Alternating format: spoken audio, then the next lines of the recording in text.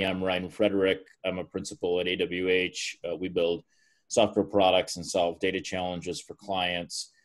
And this is Startup Grind. And historically, we would do this in person with some pizza and beer, and typically at Rev 1's main event room. But, in pandemic mode, we've gone virtual, and we've done a couple of these now virtually. Seem to go off okay. I appreciate everybody attending and participating. And certainly, Nathan, for your time and willingness to jump on a Zoom at 6 o'clock on a Monday evening with no beer and pizza being provided. So thank you. And Alex Brown from Dickinson Wright, longtime supporter of Startup Grind, and contributes. And one of the things that I've valued out of the virtual one so far is how much I can pick on Alex and sort of ask him to chime in on the conversation. So that's been fun and good. So Alex, appreciate your support of Startup Grind over the years and your participation in the virtual ones. Hey, you bet. Happy to help. So Nathan, HealthyRoster is the current company and the current gig, but let's give people some context of pre-HealthyRoster so they know a little bit about how you're wired and your perspective on startups and trying to build a company. And we're going to focus the conversation mostly around, redirects and I like to use that term rather than pivots, because I think pivot has, been well worn. So I like to call them redirects instead of pivots. So we're going to talk about that and focus in that area. But what did the world hold for Nathan before HealthyRoster became a thing?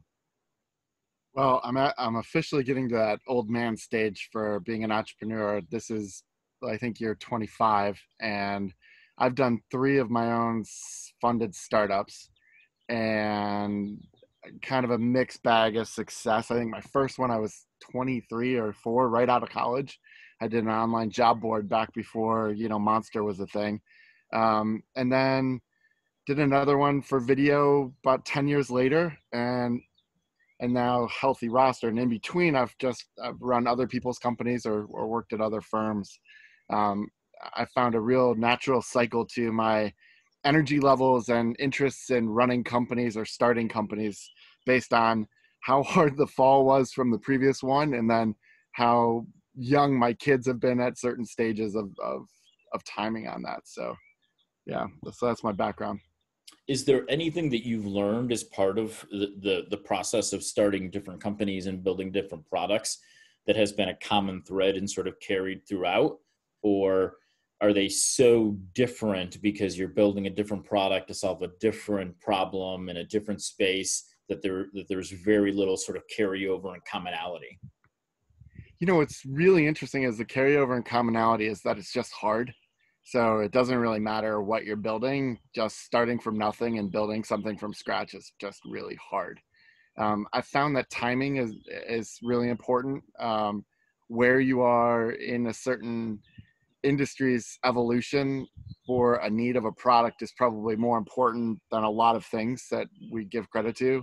And then I think team is the other thing. And I've learned all these lessons kind of along the way. It's not like you do a startup and then all of a sudden, oh yeah, all 5 of these things matter.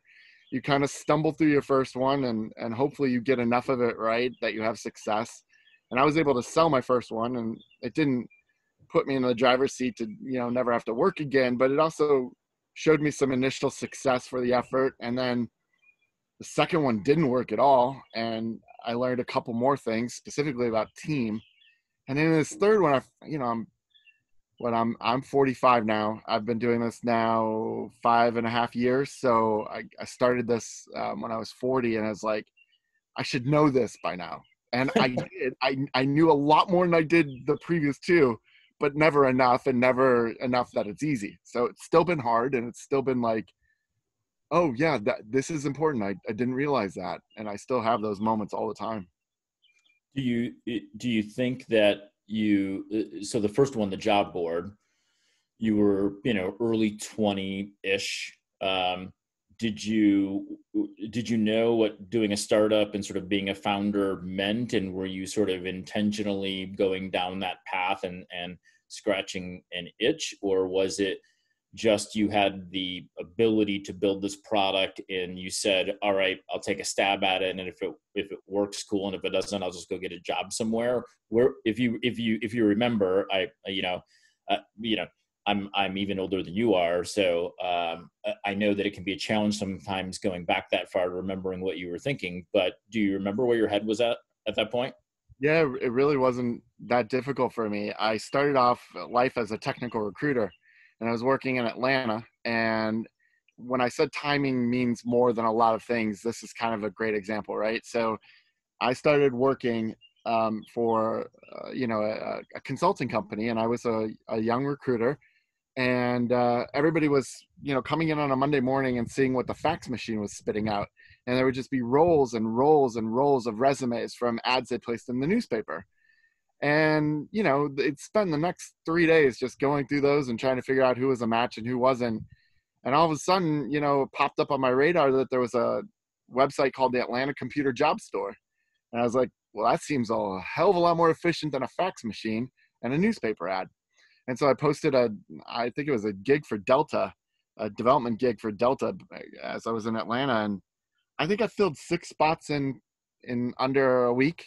And, that just blew everybody away who had been doing it through the fax and newspaper for, all their time. And it was like, oh, this is a real moment where you're seeing an evolution of industry, or an evolution of technology lead to more efficiency. And it's like, oh, okay, yeah, this is something I should pay attention to.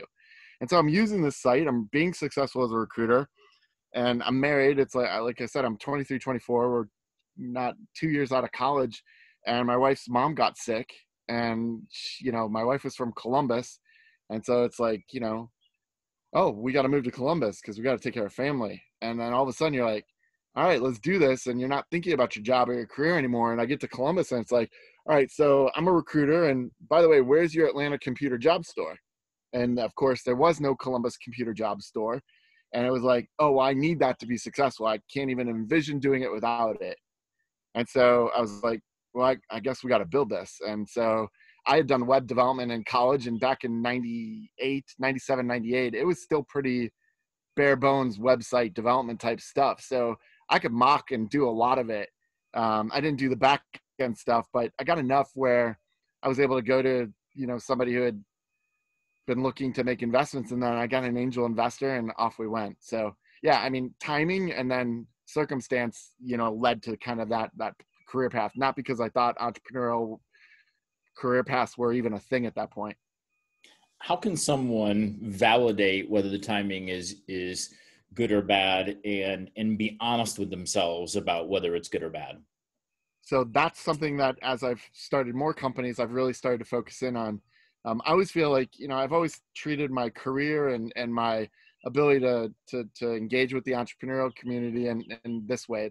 I will sit down and have coffee with anybody, or spend time talking about these things with anybody, because it's so hard. Like, there's so many potholes, and if you can just help somebody avoid one of them, like, you're saving them like weeks of stress or pain or even more.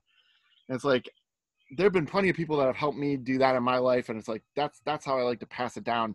So I've been talking to a lot of actually kids out of like OSU and their program there. And the thing I urge everybody to do, and this really doesn't matter how old you are, is if you're starting a business, is you've got to find out that people are willing to pay for what you have. Like, that's got to be the first premise of anything. It's not what you think is really cool and efficient. It's what does somebody else really want to pay for? And not just to tell you it's great, but actually be willing to sign their names to, I will pay for this if this exists. And I just stress that, man. When we started HealthyRoster,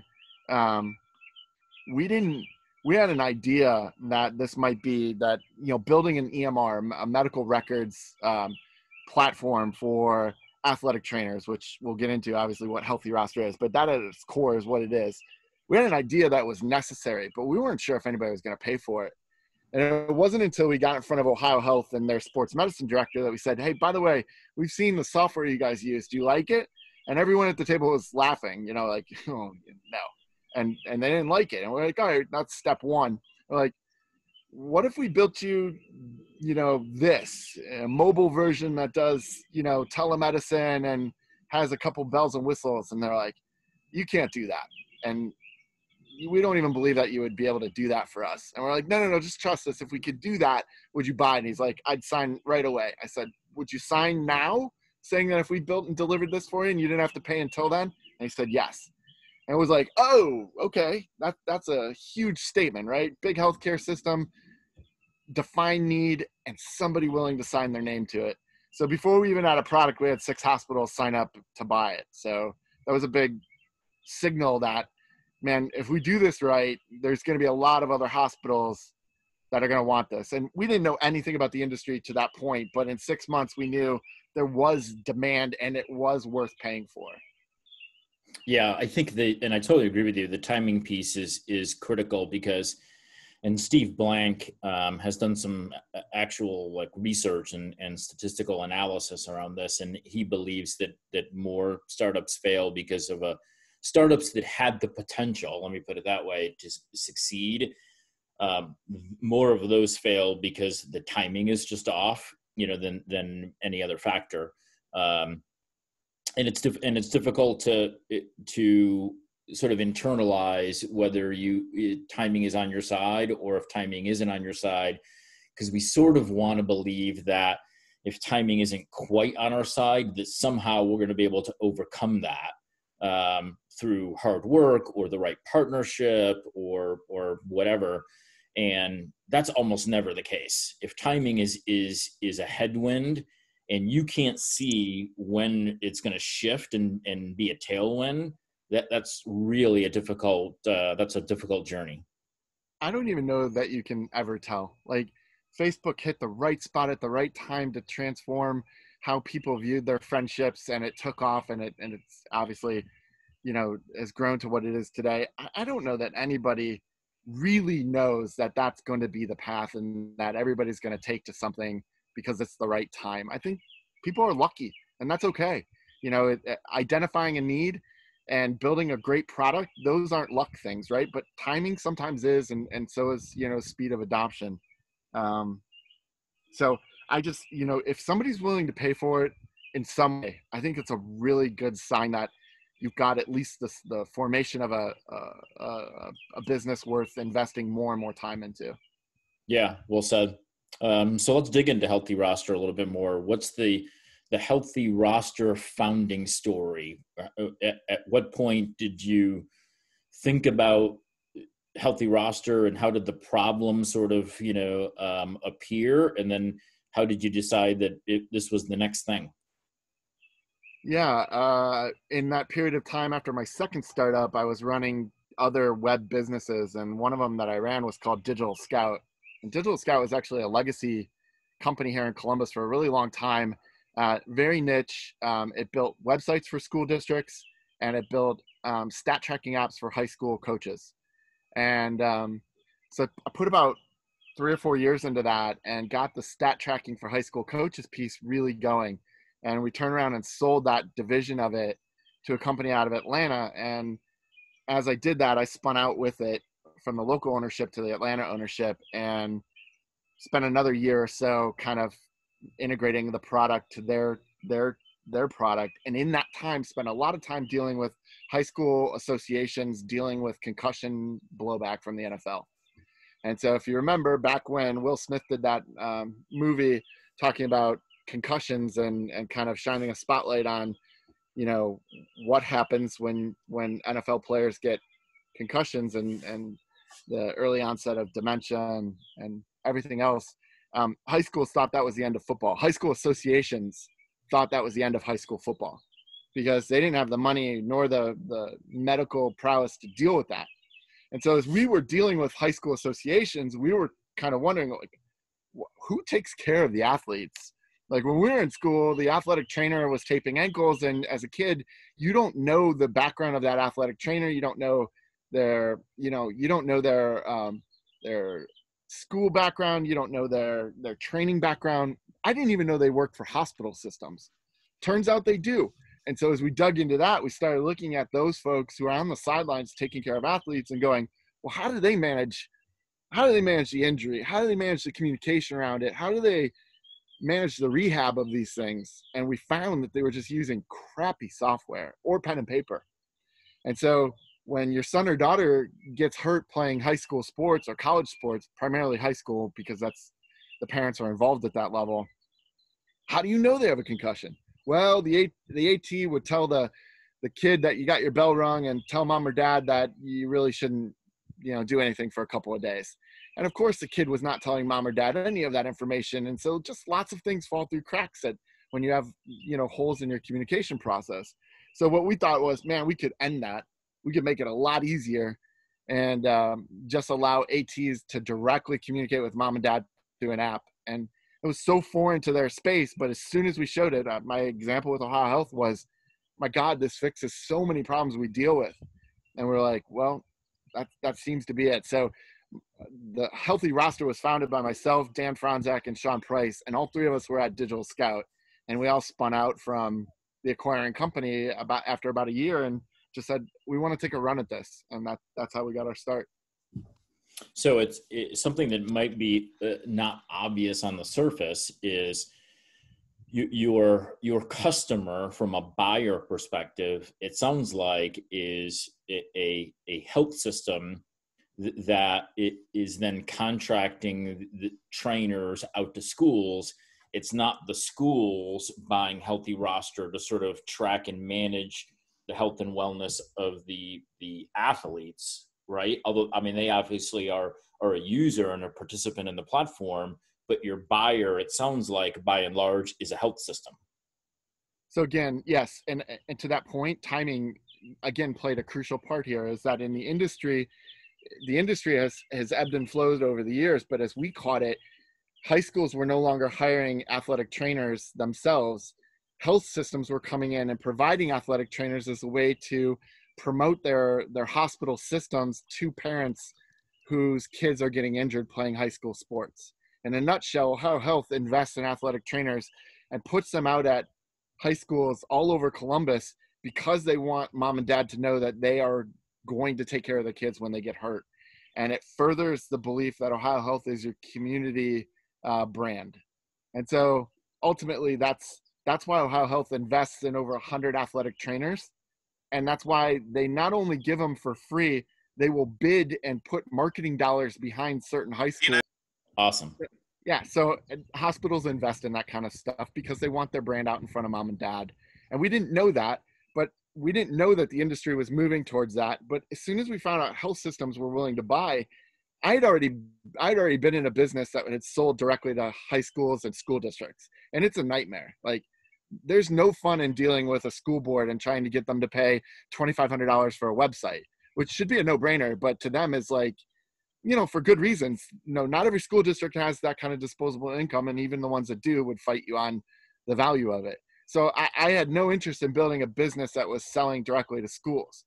Selling to healthcare systems, yeah, now that I was interested in, because I thought the space and the industry was ripe for taking technology and providing a good solution. So the athletic trainers for the health systems are really market makers for them, because I'm assuming they want the trainers in the market, engaging with the student athletes, being visible to, coaches, being visible to parents. So if there's an MCL, tear, or an ACL or an Achilles or something like that, that procedure and then the rehab and the care around that is going to happen at an Ohio Health facility. And so the athletic trainers, in a certain sense, are sort of business development agents for a health system. Yeah, they call them outreach, and for exactly that reason. So they don't work at hospital systems. They don't actually work with hospital software. And so, the big hospital softwares are Epic and Cerner, and these are big medical record companies that Ohio Health probably put $100 million into Epic, installing Epic in their systems. But the athletic trainers don't touch those systems. So the docs who are in those systems don't see the notes of the athletic trainers. So that was another big piece. It's like, well, we can do an integration to Epic. And they're like, no, you can't. That's not even possible. And it's like, trust us, it can be done. It's not easy because your IT department actually has to do work, but trust us, it will be done. And I say that kiddingly. The IT departments at hospitals are really competent. It's just they have so much on their plates with their current systems that connecting to little software companies like us is not highest priority. But when you do, that transfer of information becomes so significant to the sports medicine doctors and the PTs who are at the hospital systems that, Ryan, that piece of putting people in the field works really well when all that information is easily transferable back and forth. And so that's what we focus on, is just driving that kind of efficiency and information exchange. I know when we've talked before, and I think the last time that we actually worked together was that Dublin, was holding a series of the only thing I can think of is to call it a reality events, because there was something in the name where they were calling it the reality series or something. And you were on a panel that I was moderating. And it's, so in some ways that seems like it was yesterday, and in some ways that seems like it was 5 years ago.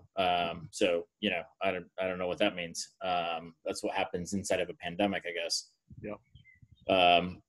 But I know, talking to you then, that you guys have intentionally kept the team at HealthyRoster pretty lean and pretty small, and you like it that way. So that sounds like a very intentional approach, not to grow the team, beyond what you guys can legitimately accomplish and want to accomplish, with the product and with the company. How do you sort of encourage others to do that and sort of pass that on? Because you guys have raised money at HealthyRoster, so it's not like the team, it's not like you're completely constrained from a capital perspective. So the team could be bigger if you wanted it to be bigger, but you intentionally keep it small. How do you sort of think about that? Because I run into lots of founders across the country who they raise some money and then their belief is, we've got to immediately now grow the team exponentially to justify raising this money, because a bigger team somehow correlates to product and company success. How do you sort of think about that correlation between team size and what you want to accomplish? Well, it's a little bit of a mixed bag. One, we've raised money. We've raised about $5 million, all locally within the state, all through Rev 1 type investors. So Queen City Angels, Rev 1, North Coast Angels, NCT. So your normal grab bag of local investors. Tamarind Hill's another one.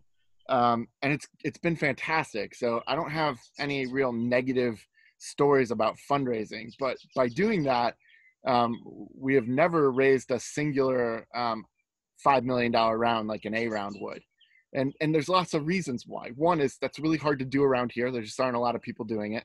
Two, the people that are doing it don't necessarily kind of align with the type of business that we run. For instance, we sell to healthcare companies with extremely long decision and sales processes. Our sales processes are 6 to 10 months, and the average contract value is under 10 grand. That's not a great connective, set of data points there. Nathan, that does not sound very investable.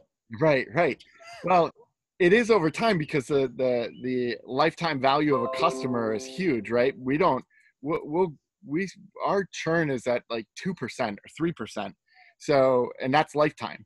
So in the 5 years, we've lost just a few customers, and I think the value of the business grows, but it takes some time. So those first 5 years that we're building a nice ARR that doesn't churn out, but that's not really super investable, as you said, not yet.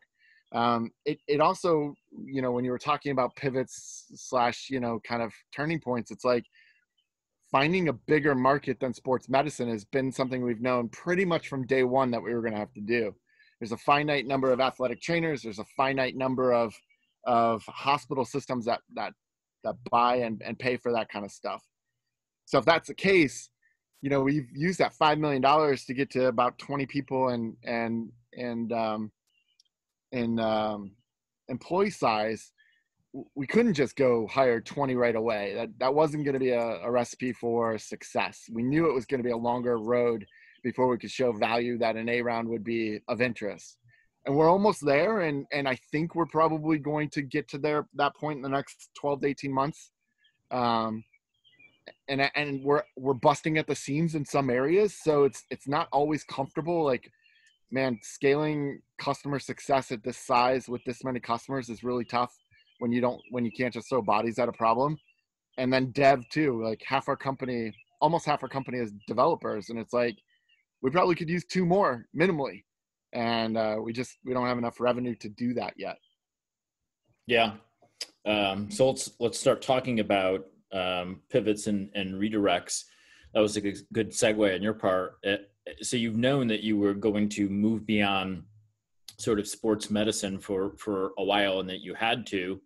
Had you already started looking at opportunities to do that? And then, did the pandemic create a new opportunity and a new sort of set of problems that you then saw as an opportunity to capitalize on?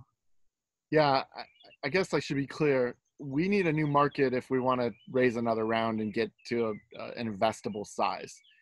Our core business in sports medicine, if we want to build a business that, is solid and has profits and grow that business slowly, we can do that.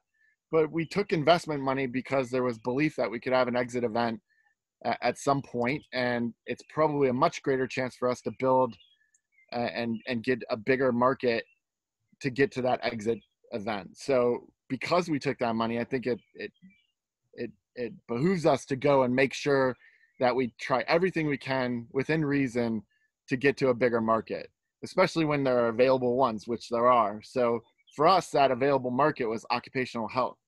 So little known thing is that there are actually athletic trainers that work in industrial and emergency services organizations or companies. So think Hondas of the world, anybody who's got manufacturing going on, or anybody who's got an active workforce. Injuries happen. And so to mitigate the amount of workers' comp claims, they hire athletic trainers on staff to help them primarily keep those injury numbers down and keep their workforce healthy. So we've known that, but we didn't realize what kind of opportunity there was, especially using a software platform like what we have. So we've made a direct commitment to building out software services that help industrial companies, primarily by offering virtual athletic training access. So how do we allow Ohio Health, who has athletic trainers at Honda, how do we let them do that for lots of companies that might not be able to afford a full-time athletic trainer, but can do it through software, through telehealth, essentially? And so that's what we started focusing on about almost 12 months before the pandemic hit, maybe 10 months. And we were just about to launch a major partnership with Ohio Health in March.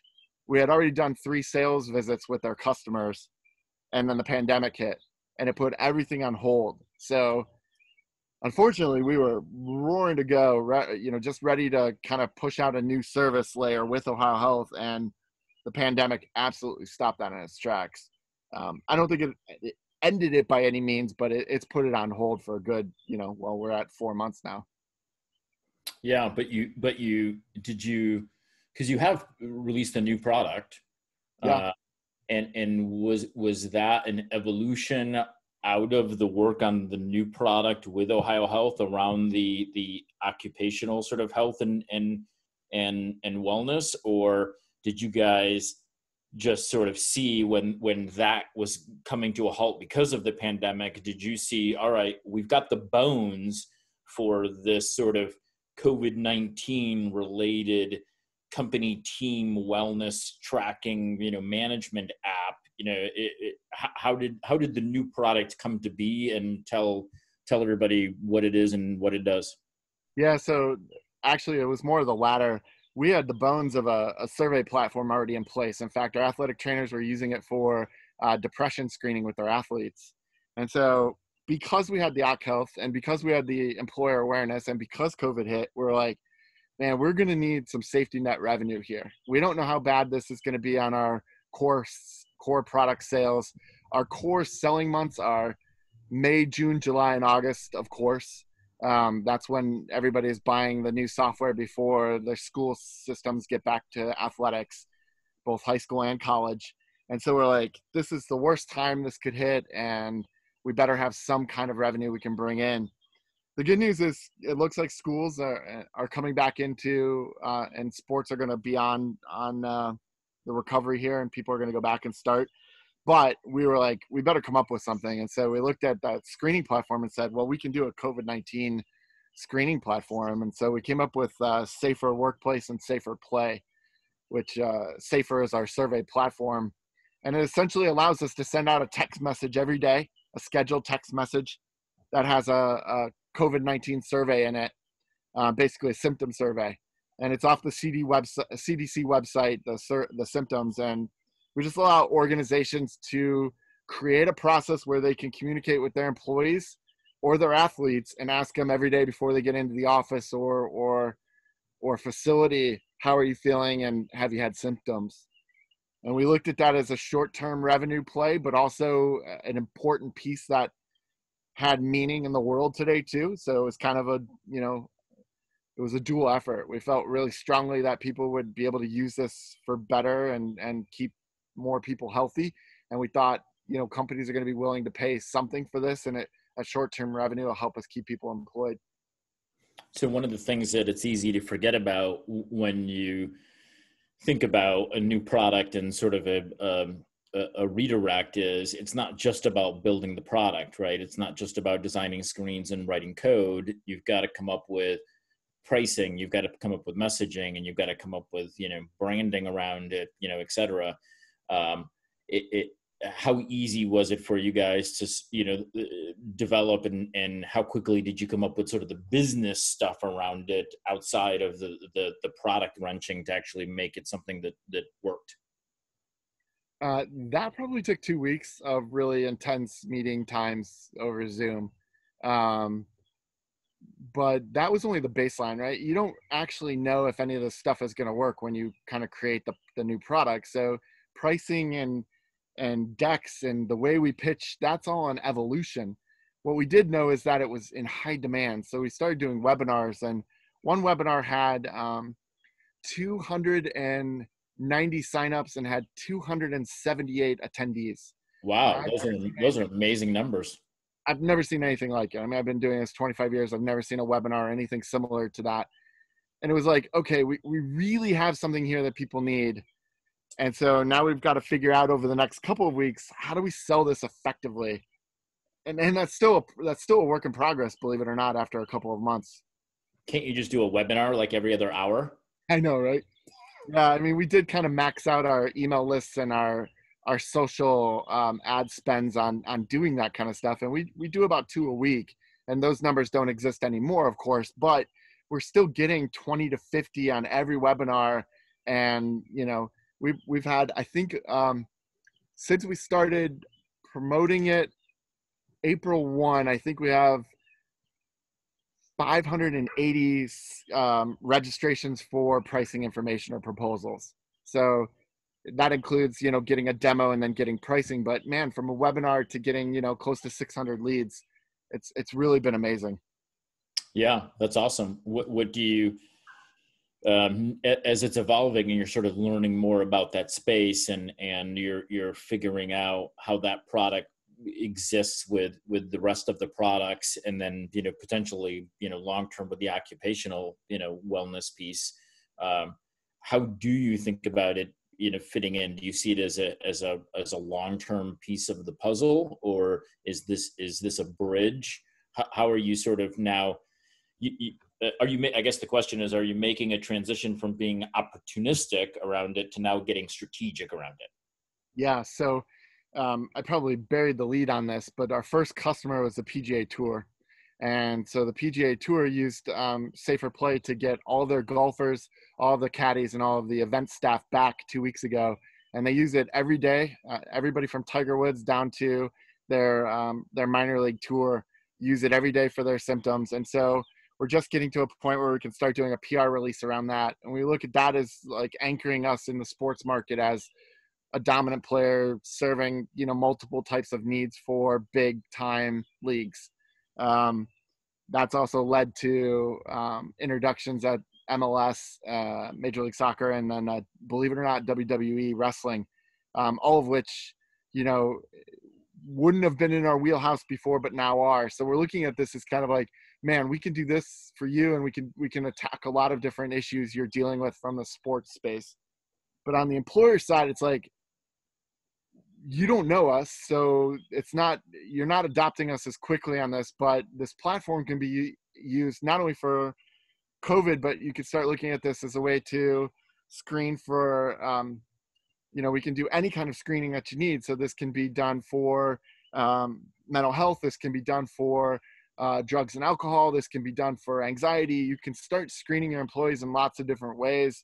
But for the employer side, we've gone the reseller route. Because they don't know us, they're not as likely or quick to say, you know what, HealthyRoster, we're return to work. Yeah, that makes sense to us. But they are willing and interested to talk to their TPA, their third-party administrator that deals with their HR benefits. They're willing to hear from them that this is a product they should be doing. And that's actually, that channel for us has been really good. And we've got about 8 channel partners in the last 3 weeks worth of effort. So even with that, selling direct to companies we had to figure out was much easier if we went through a third-party channel. So for those that don't know, who's a TPA? What's a typical company that people would recognize as a TPA? Well, Sedgwick, and there are a couple of Sedgwick's the biggest one. They've all been kind of acquired recently. York is another one. Around here anyways, those are 2 noticeable names. They're basically groups that work both sides of the aisle. They work with the employer to try and minimize the amount of healthcare you use, and they work with the healthcare company to streamline the submission process of any workers' comp claims that come down the pipe. So they sit in between the employer and the workers' comp agencies and try and streamline the process. So those folks are imminently aware of what happens when you get a workplace injury, and then also what happens when COVID kind of takes, starts spreading in your work environment. So they're very cognizant of keeping bills down, and they don't want, COVID spreading in a facility, and they see a solution like ours as a way to mitigate that and control risk. So the new product has sort of 2 versions, two flavors, Safer Play, and the other one is, what's that one called again? Safer Workplace. I mean, Safer's the survey platform, and we just brand it based on whether we're selling to sports or we're selling to employers. How different are those products? How big is the fork growing between them? Well, for those 2, it's the exact same thing. So it's just a branding effort on, if we sold Safer Workplace to the PGA, they might think it's a little weird, so we tagged it as Safer Play instead. But the idea and the actual product itself is the exact same thing. They use the exact same surveys, the exact same alert systems, the notifications that go out to the organization that's deploying it when a positive result comes back. They're all the same. Do you see that being the case for a little while, or do you think that they're going to start to become a little bit more niche and focused as you work with customers on each side? And do you see them sort of, maybe having a common trunk, but, the functionality becoming a little bit more user and customer driven based upon what an athletic league or group might need, like the PGA, versus what a manufacturing company might need? Or do you think that they're so close that even though on the surface they seem very different, that the fundamentals are almost never going to change? It's a good question. It's one that's still kind of developing for us because we're not quite deep into Occ Health yet. I think they're going to diverge, and I think what you'll have is a core system that sports medicine / AT users use, and then a set of enhancements like Safer Play that work really well for sports organizations. But I can see us getting into performance metrics for sports medicine. So tracking exertion, tracking all sorts of output from practices so that you can understand what that does to the body. Those things will really be primarily used in sports medicine, high school, college realm. On the other side, I can see HR driving a whole set of other enhancements around forms and things that are needed from their side to cover themselves when they go to, an injury that goes to workers' comp. So yeah, they'll probably diverge. The base system will probably stay the same for athletic trainers, though. So you've done a pretty nice redirect here with the new product. And it's now going to move from being opportunistic to strategic, and you're already having some really good success with it.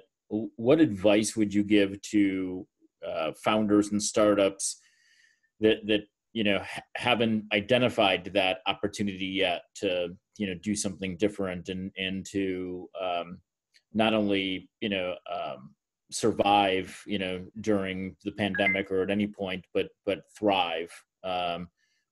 Are there some principles that you think apply to anybody's company and anybody's business that they can leverage? Yeah. I mean, I look at my role as CEO. First, I'm lucky. I've got two really competent co-founders, right? So that can help mitigate a lot of stress, but it also helps you focus in on what you're good at and what you're supposed to do. And my role for the company is to keep us funded and keep money in the bank and make sure everybody gets paid as a base level. And most CEOs are, right? So, I mean, that's your goal. Don't run out of money. To us, that meant we had to move fast so that in case COVID crushed our sales pipeline for the biggest part of our year, we weren't standing there 6 months, with less than 6 months of cash and going, what do we do now? There was too many people counting on that. So we made a move to try and bring in some temporary non-dilutive revenue and just mitigate that risk. It has consequences though. Like our CS team is completely stressed out, and bringing on a whole set of customers that aren't used to who we are and what we do is also very difficult. And so there's a real price you pay for doing that. Constant communication is key. We hold town halls every month where we do stand-ups via Zoom, every day for our groups. I try and be on as many of those as possible. So I guess my takeaway from this is move quickly if it makes sense to you. Always communicate as much as you possibly can and be as transparent as you can as to why you're doing it so that they stay on board, your team stays on board with everything. And then, man, stay in touch with your teams as they're fighting through this, because you've put I put a lot of pressure on my individual teams to support this effort because I know it's good for us. I know we need to do it. That doesn't mean it's not really hard for them. And so that's what I try and keep in mind and stay on those calls with them. Is Tiger calling in and being a total pain in the ass? Yes, actually he is. His assistant, not Tiger. So getting the app on his phone was like a 6-day process. But the funny part is that those things happen all the time, and it doesn't just happen with elite golfers, right? It happens with athletic trainers who are in their 60s and have done pen and paper their entire career, or there's just a slew of things you just don't expect when you roll new things out, and it seems so obvious and like, how could you possibly have this issue? And then all of a sudden you do, and now you're struggling with how do we get efficient systems up to help mitigate all the people that are complaining about this. You mentioned, and we weren't prepared to talk about this, but you've mentioned customer success a couple of times, and I've actually never had this conversation with anybody before. How critical is the customer success team and their ability to support customers and users effectively in an empathetic way that gets them on the product and receiving value? Because we often think of customer success teams associated to enterprises and big companies, right, where you've got tens of thousands of customers. How important has the customer success team for you guys been? It's probably the most important division in our company.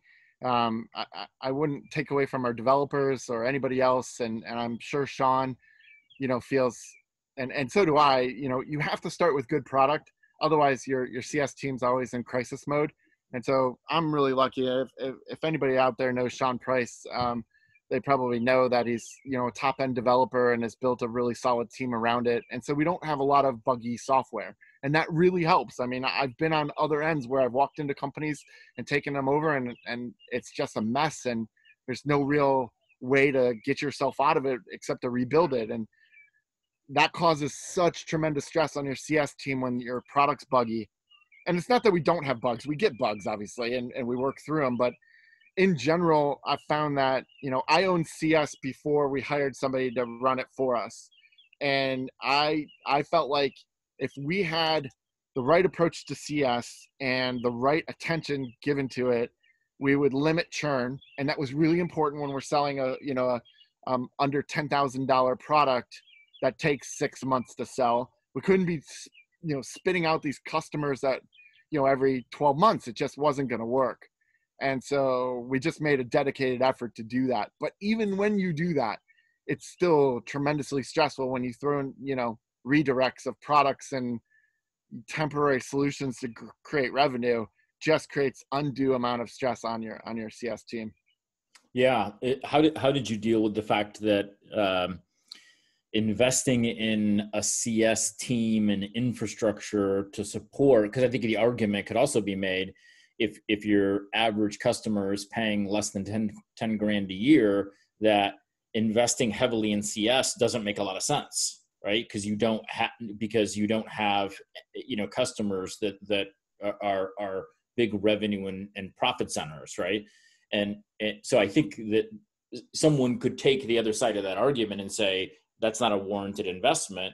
I agree with you, by the way, but I think that how hard of a decision was that to invest in CS, given the fact that you have customers that don't have a big spend with you? Well, until you can afford it, own it yourself, I guess would be my first message to any founder.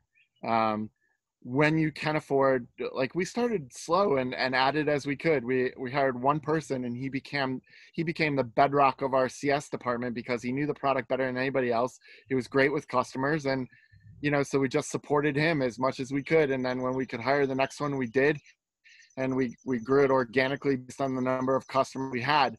When we made the decision to invest in a kind of I would call her a director of CS, because she hadn't done it before, but she was really good at account-based selling.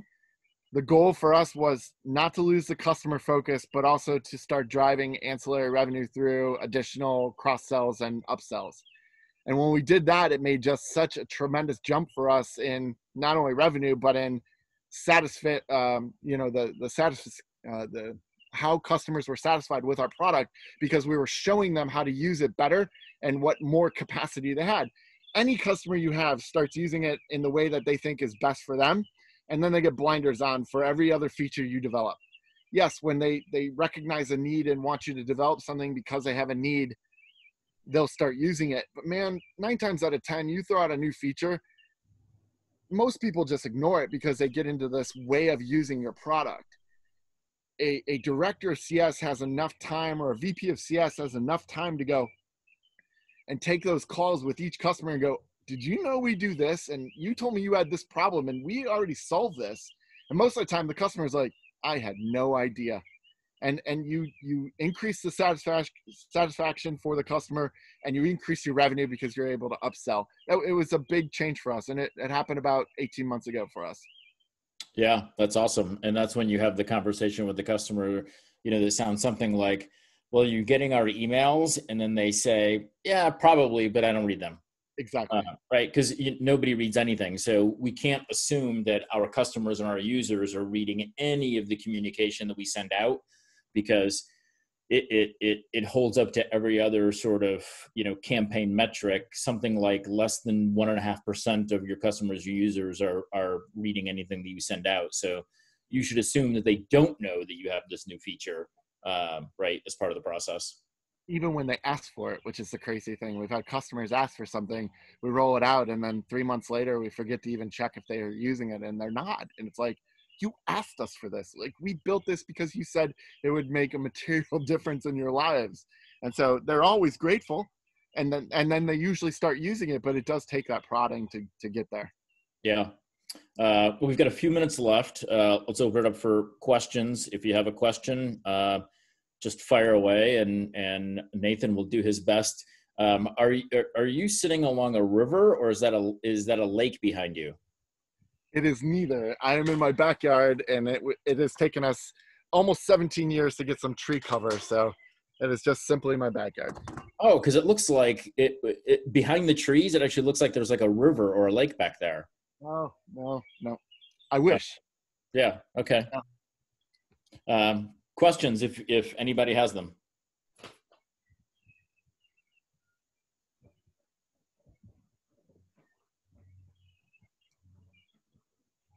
The occupational health market, do you think that's going to be the market that's big enough for you to go after? I'm curious the market sizes as well as where you're planning on targeting. How's it going, Nathan? Good, Warren. Nice to see you. You too. Yeah, I mean, the market size for occupational health is $1 billion plus, so that always feels good.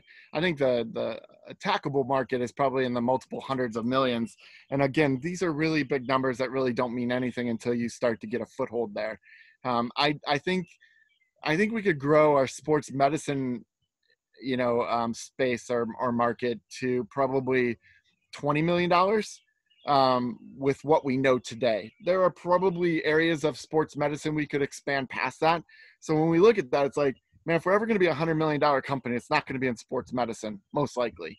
And I think there is that opportunity in Occ Health. And it's not like we just pick some random market and so we're going to chase it. We actually have core users that spend time in that space. So to answer your question, yes, I think it's big enough and I think it's worth going after. We're not going to commit the entire company to it until I can prove that out, though, with reasonable size contracts and people willing to sign. Any other questions?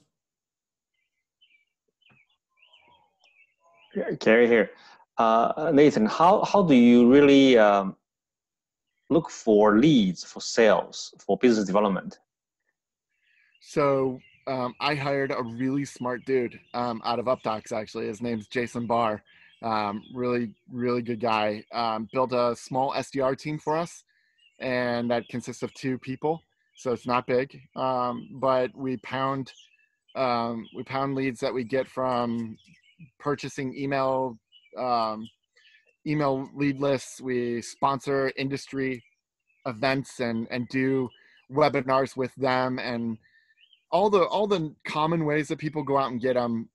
But honestly, once we started our content engine, we're now on HubSpot. So we actually have a content platform, or we have a platform that we can feed content into and then distribute it efficiently. And then we have 2 guys that just bang the phones all day long calling into those leads. So you don't use any, let's say, lead brokers like Info Group or Dun & Bradstreet? No, we don't pay for those, but mainly because our niche audiences are pretty definable. So it's pretty easy for us to go and sponsor, like the National Athletic Trainers Association is the association for ATs. So we know we can sponsor, we can, buy their lists and attend their events, and we're covering a good portion of the industry. And so that's how we've done it to this point.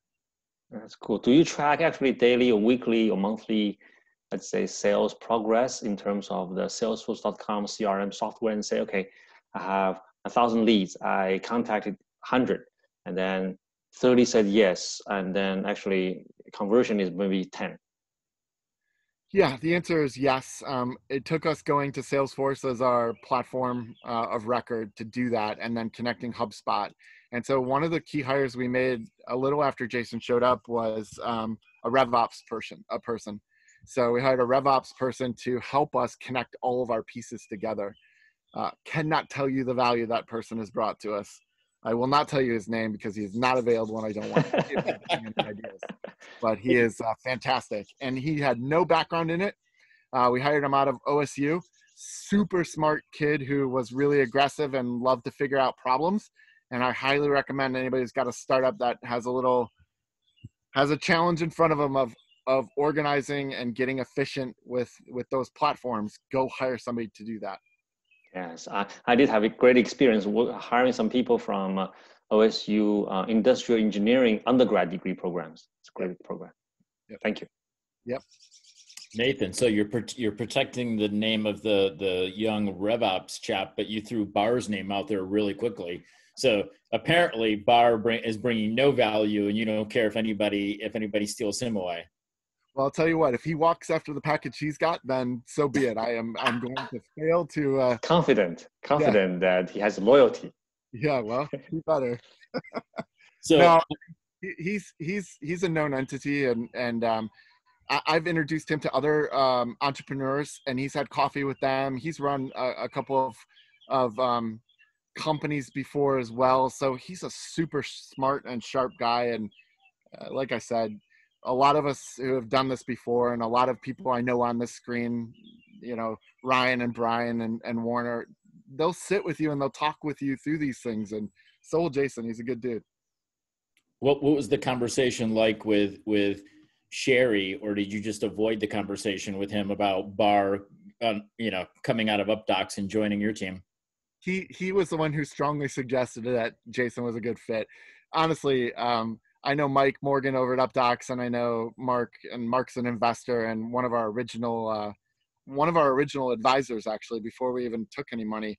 And they both really loved him. So, and he's been fantastic for us. So you got to know who to trust. And hopefully, as an entrepreneur, you build a network over time that you can trust the opinions of people. And I try not to second guess it when people I know and trust say, hey, this is the right way to move on something. Yeah. No, he's a good guy. Sherry's a good guy. Bar's a good guy.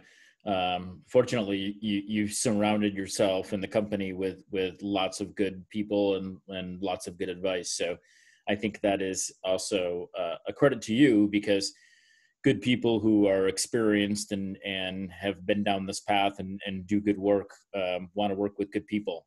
So I think, you deserve some credit for, being the nucleus of that and surrounding yourself with lots of good people. Well, thanks. I can't stress enough how team matters. And you just illustrated exactly why. I mean, I fail at a lot of things all the time, and it's because you have good people around you that you fail a little less. And if you can accept that, then life's a lot easier. Like, I've lived 25 years in a high stress environment, and I don't feel that way. So I accredit that to having enough people around me that I can go to when I have problems. Yeah, I was, my hair was already gray by the time I was 26. So you and I have lived a slightly different stress level over the process of starting companies. So I wish I had followed your path instead of my, more stressful one. But, you have to pick your path carefully. You made some better choices than I did that have kept you a little bit more under control.